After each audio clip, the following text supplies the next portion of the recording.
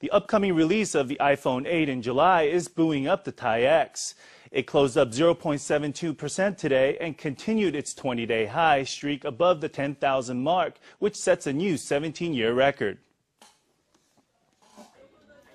Share prices of electronics companies today continued their skyward trend, resulting in the Taiex setting another 17-year high. Shares for Apple supplier Hon Hai closed up nearly 5%, while semiconductor giant TSMC, another Apple supplier, closed up 1.64%. 美股还有外资的加码。 The US market's positive reaction and the influx of foreign investments are the major drivers behind the Taiex's performance above the 10,000 mark.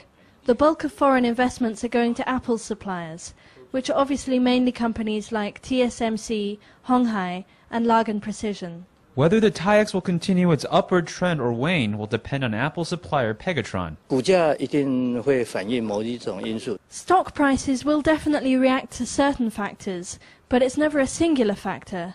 And I want to remind you that even experts are hard put to say for sure when it comes to these things.